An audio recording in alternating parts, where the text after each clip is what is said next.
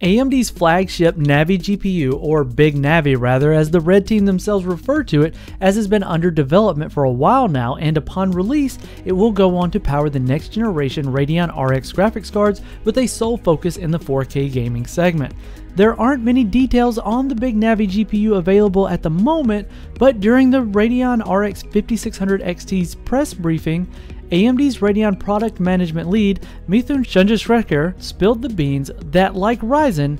Big Navi is going to disrupt the 4K gaming segment. Chandrasekhar had some valid points as to why we haven't seen a flagship 4K gaming card from AMD as of yet. According to him, the vast majority, or 90%, of the gaming market is composed of PC gamers who play at 1080 or 1440p resolutions. So with the first stream of Navi Radeon RX 5000 series graphics cards such as the 5700 XT, 5700, 5600 XT, and 5500 XT, they tackled those markets and they did a pretty good job at it. Aside from the Radeon RX 5500 XT, which is a little hit or miss in many gaming titles against the competition, the Radeon RX 5600 XT, the 57 and the 5700 XT do a really well job in delivering great performance per dollar against the Turing-based GeForce GTX and RTX graphics cards. There have been a series of rumors that have emerged in the relationship to Big Navi over the last couple of weeks. In our previous videos, we reported that AMD is definitely working on their high-end Radeon RX graphics card,